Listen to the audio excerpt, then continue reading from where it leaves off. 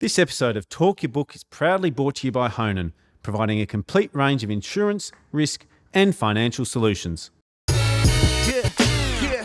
Fundies called me up, told me to take a look, but stay stubborn as bulls and talk their own book. Get the money, get the money, get the money. Well, Dan Pickering, mate, thanks very much for taking the time to come on Talk Your Book. We don't get a heap of crypto experts, but I'm always excited when we do. So maybe before we dive into the world that is crypto, if we could start with listed reserve and a little bit about your history and how you guys look to invest.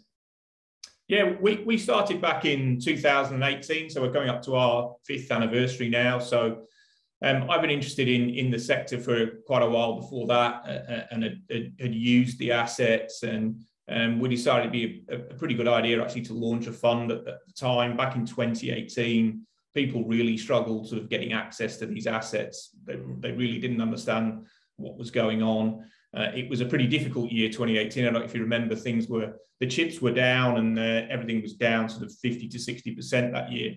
Actually turned out to be a great year to start a fund. And yeah, now we're into our 5th year, and things are going well. The whole sector's come an awful long way since then. We get a lot more interest now from sort of institutions and pension funds. Back in the early days, we couldn't get a meeting, but things are changing, so it's good. And it's such a wildly volatile sector and completely different to a lot of other sectors investors have experience with. How do you manage that with the clients that give you money? Is there a lot of work in really explaining to them what they're getting in for, or by the time they come to you, do they sort of understand the landscape and what they're buying into? Well, I think the way we deal with it is we're just straightforward and honest and just say, look, this is a volatile sector, and at some point you will be down somewhere from 40 to 50% from where you've been at another point in the journey. That's happened to nearly all of our investors. Like, we're currently in a drawdown of sort of 30% from where we were in October last year, and yet the fund's still up sort of 7 times over the 5 years we've been doing it. So we just tell investors, look, be in for at least 4 to 5 years. Expect drawdowns. We've had at least 3. We expect more of them to come, and there will be more of them to come. And generally they represent good opportunities, at least they have in the past. And if you're starting a crypto discussion, I guess it makes sense to start with. Makes sense to start with Bitcoin and the other layer ones. How are you sort of viewing the world? Do you think we're going to live in a multi-chain world? Are you a fan of the modular protocol idea that things will be built on top of each other, the sort of layer 2 thesis? Solana's been popular with a lot of crypto investors recently. How are you viewing the landscape broadly, and where are you guys zeroing in on? Yeah, I think, there's 2 different things happening. I think the competition for money and value is essentially one, and Bitcoin is the winner there. And we're sort of heavily invested in that core asset. We think it solved a key problem. If you look at the sort of our macro thesis is essentially, if you look around the first world, most economies have a money supply that doubles every 6 years. Now, that doesn't work. So, traditional money has ceased to function as money, and we look to Bitcoin as a tremendous solution to that.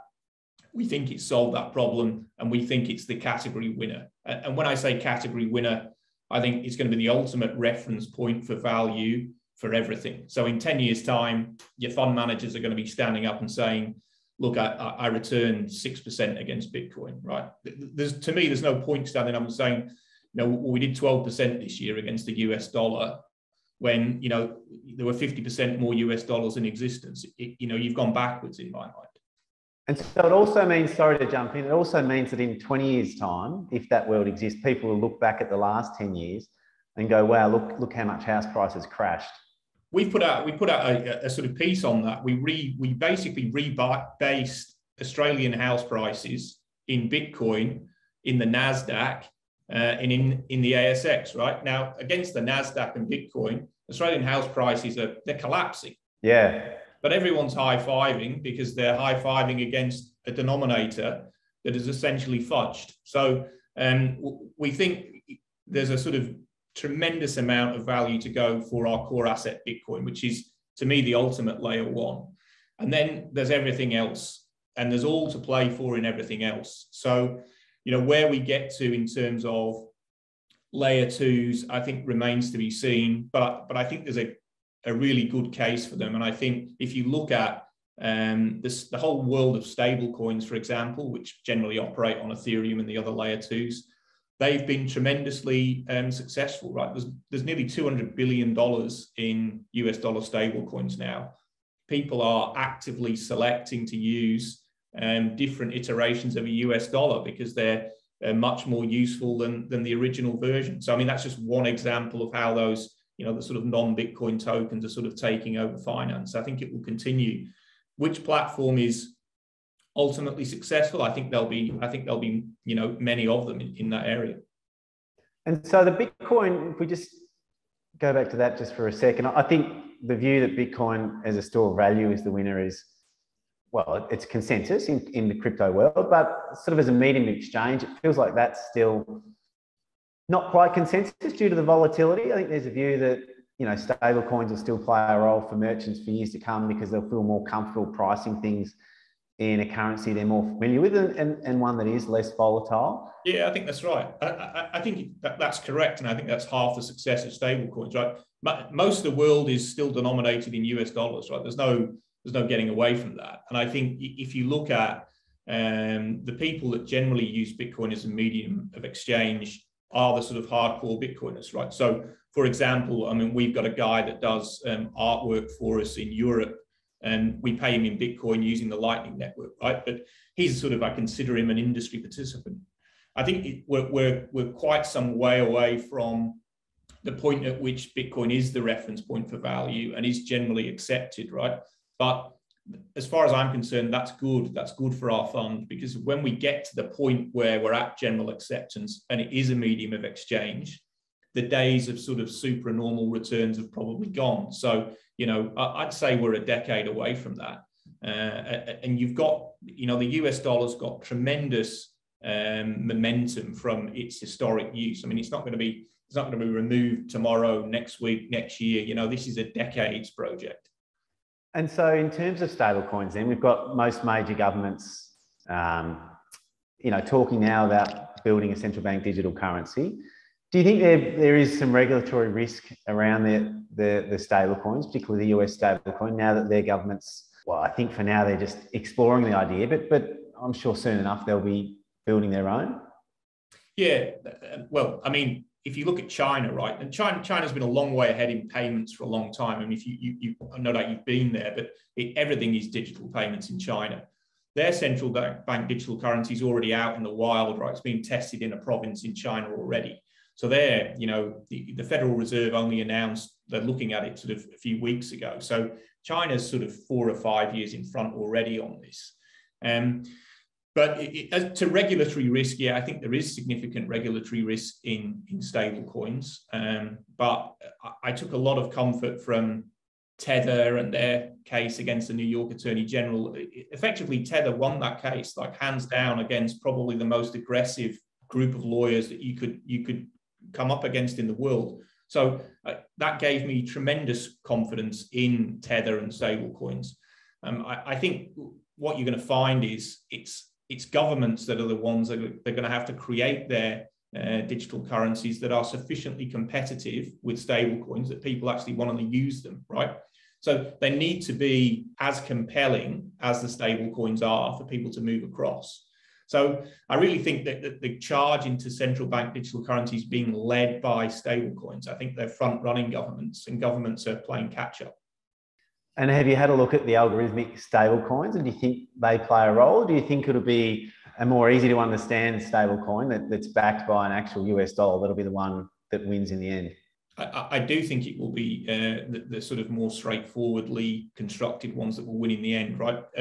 The algorithmically backed stable coins, they really lend themselves to specialized traders and market makers that sort of know what's happening, right? So you can get tremendous opportunities for trading in those stable coins where they go out of balance, right? And the assumption is, with an algorithmically backed one, that, well, the market's efficient and it will just correct, right? But that's not what has happened so far, right? Because there isn't perfect information. There isn't perfect technical skill against participants, right? So I might know more about how one works than you do, and you might know more about another one. And so they're always slightly off. And to me, simplest is best, and simplest will win, because you've got to win over people's minds, right? You don't want to be explaining this complex system. People will be like, no, I'm out. So yeah, simpler the better is my view. So do you prefer a USDC over a Tether for that reason? Well, I mean, I think if you look at our fund where we use stablecoins for trade, we actually use Tether, right? Because it is sort of more widely accepted, easier for us to use for a number of reasons. But we don't sit in stablecoins, right? It's just a transition mechanism. You know, we'd be in them for 3 seconds. So, you know, I don't see it as something I'm going to sort of hold my value in. I don't really have a preference, right? Because I only take the counterparty risk for, you know, the minimum amount of time I possibly can. Your treasury is never kept in it? No. And so in terms of, we may have some Ethereum fans watching. You mentioned that Bitcoin's the market leader and the rest is almost up for grabs in terms of layer one land. We know the ETH merge is due in the middle of this year, if I'm correct. It's meant to be around August, isn't it? It is. I mean, it's been due for a while. If we're honest about the sort of number of times it's been announced, it's technically very difficult. So yeah, the latest estimate is mid this year. And so maybe explain, if you can, in layman's term, what that merge entails, and whether or not, if that goes through without a hitch, if you start to change a tune and feel that perhaps that's closer to creating a moat than the other layer ones it's competing with. Well, I think, look, Ethereum's been a tremendous success, right? There's no doubt about that. And I think the Bitcoiners owe a debt of gratitude to Ethereum, right? Because Ethereum gave rise to stable coins, which gave rise to trade in Bitcoin. It was tremendously useful and still is for traders. And plus, Ethereum's tested a lot of things that sort of haven't worked, and they've gone out there and taken risk and all the rest of it, right? So it's been actually a tremendous boon to Bitcoin Ethereum. I think the issue it's got is that there's a great deal of technical risk associated with things they've done in the past and things they're planning to do in the future. And I just think that the technical risk is not well understood in terms of what's being built and what's being proposed. So the idea of the merge, essentially, the merge will take Ethereum to proof of stake and away from proof of work, which will benefit participants because the fees will be lower, and it will be faster, and transaction throughput will be higher, and all the rest of it, right? Which is fine. I think that's a perfectly valid approach. My concern is, A, that you've got the technical risk, but B, if you're going to go down the road of cheaper and faster, there's always another iteration that can come that's cheaper and faster, right? We saw that on Tether. We saw billions of dollars migrate and the fees got high on Ethereum. They just went to Tron. It was sort of 18 months ago, right? And you can always move to a cheaper and faster chain. And it doesn't accrete value to the holder in the end. And so it's kind of a race to the bottom in a way. And that's what sort of, if I have a concern, that is my concern about Ethereum. But let's be honest about Ethereum. They have a tremendously committed group of developers, and they have a lot more developers than Bitcoin has. And I certainly don't want to write those people off, because anything is possible. And while their plans are hugely ambitious, and I think they are hugely ambitious, I think they're hugely risky, we're not betting against them, right? Ethereum's in our fund. It's not a huge position. It's about 8%. So look, I hope they're successful, but it is risky. And one of those things that's been experimented on and built on top of Ethereum has been NFTs, and they're pretty much common popular vernacular now. Most people have some level of understanding of what they are. How are you viewing that NFT landscape? And what do you think, Bored Apes selling for hundreds of thousands or millions of dollars, what do you think that's telling us about the future importance, if anything, of NFTs? Well, I think they're front running this idea of sort of digital worlds, right? So to me, if I take a sort of raw NFT that's perhaps not famous, so I put the Bored Apes to one side, right? Because I think they are valuable. I think the punks are valuable, and I think they always will be. So why is that? Because I think they've got the sort of scarcity first mover advantage. I think they're sufficiently well known now that that there's enough people in the world, and there's even enough people in sort of crypto that want one to sustain their value, right? You only need someone to want it for it to be valuable. I don't need to make some profound argument about why NFTs are valuable, other than to say, well, last week one sold for $250,000, and that's what they're worth, right? The market's speaking. Now, and particularly for those sort of top tier NFTs. But I think as we go forward, when you're talking about the sort of mass market sort of NFTs, I think they work much better in what I call closed loop ecosystems, right? So they're much more suitable for video game environments and digital environments than they are for, if I put a TV on my wall and I'm displaying my NFT, it's kind of nonsense that, right? Because there's no validation. And the person looking at it doesn't know, is it real or is it just a JPEG, right? Inside a software program, inside a video game, the software does the work. It validates if it's real, right? And people, we already know from people's behavior in, let's say, Instagram, right? Essentially, Instagram's just our platform for showing off, right? Like most of what you see there, it's not real, but it doesn't matter, right? And what matters is what people behave, how they behave, and what they spend their money on. And I can see their behavior in Instagram and go, well, okay, that's how they behave. And so they're going to be chucking NFTs in there. We know that Zuckerberg's building the software to sort of validate this stuff. And it's like you can stand there with your expensive handbag, or you can display your expensive NFT. And essentially, it's just social signaling, I am rich, or, I am interested in this thing. And people will do it. There's a market for it. And so, whether you sort of fundamentally disagree that behind it there's anything, it doesn't matter. Behind it, people believe it. And we've seen that in the market. And so there's going to be something there. I just think there are certain ecosystems where they'll work really well and other ecosystems where they won't. And I think the ecosystems where they'll work really well aren't yet ready. And I'm talking metaverse, the video games, etc. And so we might get to that in a second, but if we were to park sort of profile picture NFTs and digital gaming objects NFTs, if you think about, say, more functional NFTs, and I guess if we take a view of what the world would look like, the physical world would look like if there were no property rights, and that idea that people probably wouldn't bother painting their fence or mowing their lawns or putting too much effort in, and perhaps wouldn't treat each other as well as they do now because there's less to risk because they don't own anything. When you then go onto Twitter and see how people behave with no digital property rights, do you think NFTs and Web3, if you like, does have a chance to improve the discourse that we see online? Because all of a sudden people can take their username or their followers with them to a different platform if they're being censored or not being treated well? Or is this an unrealistic idea, and the social media toilet experience that many have is here to stay and only going to get worse? Yeah, I'm not sure that NFTs are going to alter people's behavior necessarily. So, if you look at the behavior on, say Twitter, like, crypto Twitter, like it's savage, right? It can be really, really brutal, inappropriate, and but it's a testing ground for ideas, right? I must say, I find it it's beneficial, because when somebody puts something out there that is clearly ridiculous, it just gets decimated by other people on the platform. Now, there's ways of doing that which aren't, you don't need to be rude about it. And I find that the sort of, on average, the level of discourse is pretty good.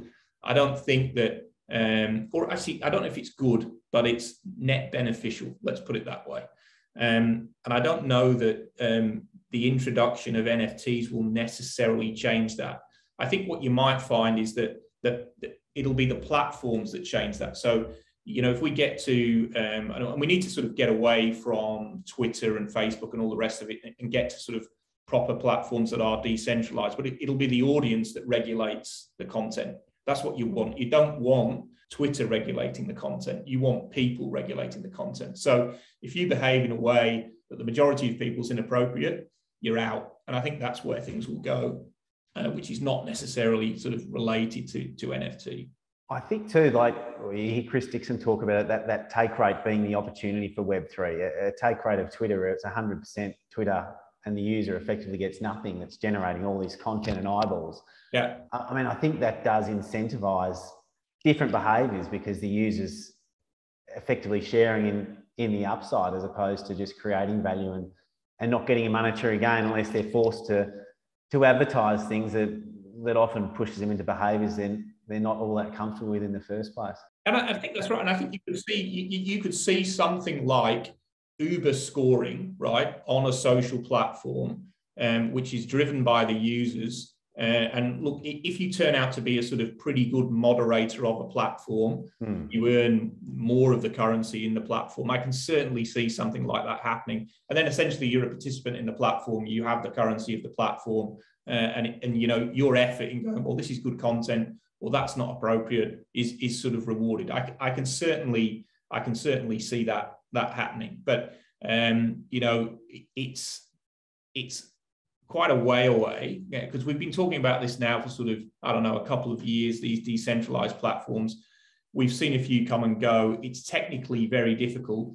And of course, you've got to overcome enormous incumbency, which the current platforms have. I mean, everybody talks about sort of Discord and all the rest of it, where other stuff happens, but getting people off Twitter, off Facebook, it's hard.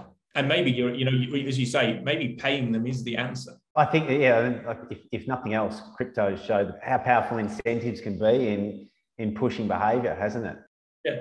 And so, talk to me about blockchain gaming. What are you seeing there? You've mentioned NFTs and the role they're having in blockchain gaming. Do you think games will evolve, and do you think blockchain or Web3 gaming is here to stay?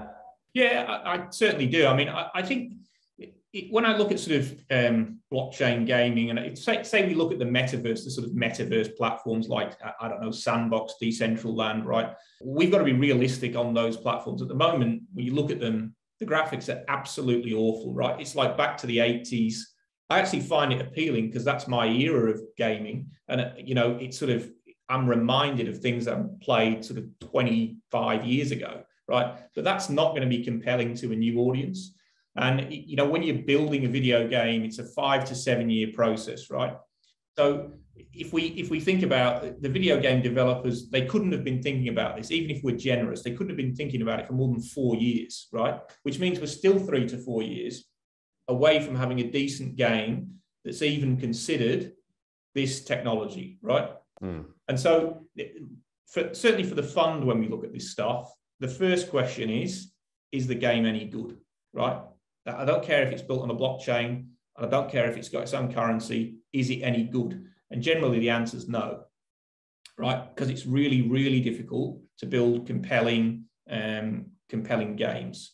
Having said that, to me, it's a certainty that it will happen. It's a certainty that we're going to get a massive multiplayer online game that's bigger than a major economy in the world. So I fully expect to see in the next decade a game, and I don't know what it is, but I'm hoping to buy into it for the fund, that say, as big as the EU, right? Because these games are massive, right? There's billions and billions of dollars exchanging hands every day.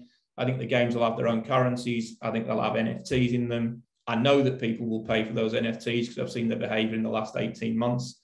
Will people spend thousands of dollars on the best sword and the best armor? And yeah, they definitely will. And it's going to be absolutely enormous. It's just that we're not there yet. And these iterations of games I see at the moment, the games are rubbish. Let's be honest, they're rubbish, right? So we're not there yet, but it's definitely coming.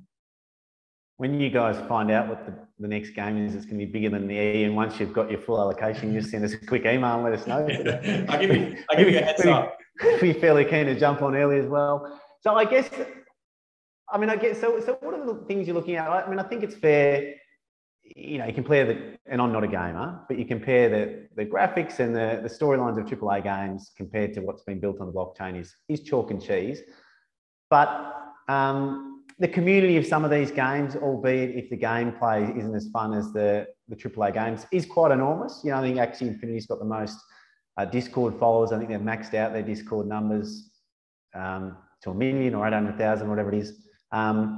And then the ability of people, particularly in non-Western countries, to earn some income from a game is important. It's not something that people in Australia care about, or people in the US or Europe, but clearly for the millions in the Philippines, it's been something they're wildly interested in, and for some it's been important. Is it still just purely quality of the game?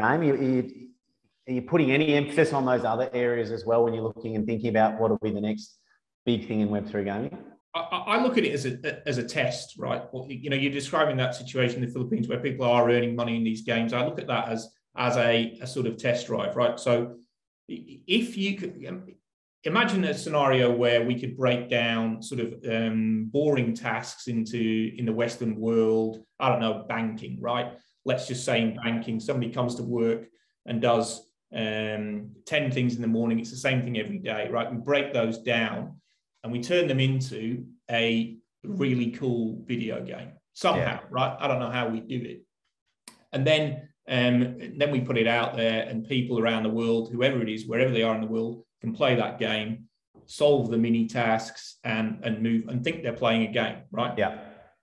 To me, when you've got something underneath it that's of real economic value, well, then you're moving forward. I think some of the way that the money's being earned in these games, it doesn't have an underlying real economic value, but that doesn't make it not valuable. To me, it's the test drive, right? I can sort of see what's coming, and I can sort of see what's going to happen, but it's not there yet because it's technically difficult to achieve, but it will come. And I think it will have a profound impact on the sort of global economy. You're going to get a big equalization of income across the world, right? Because we're pretty cosseted here in Australia, right? That you're not really at risk of being out-competed by someone that's in the Philippines, but in 10 years' time, you will be, right? So if you're not highly skilled in terms of technical, you're at risk from this stuff. And I think there's like sectors of the economy in Australia that I sort of worry for, and sectors that I don't. If you're a tradie, which I think is a great example, they're absolutely bulletproof, right? Because that stuff that they do is not going to be touched by this technology.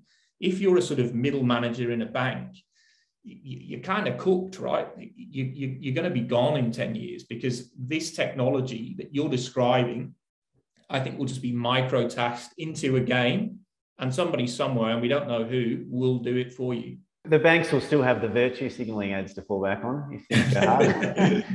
they will. Well, that should insulate them. But I mean, you're seeing it already, aren't you? Like the Five Kingdoms is basically a decentralized finance app where people can trade crypto, add to liquidity pools, and become an automated market maker with a game skin dressed on top of it. You're essentially doing things that either fund managers or everyday investors are doing every day, albeit there's graphics to make it look like you're playing a game. So it's like you said, it's here now. It's just probably not as sophisticated as where it's going to get to.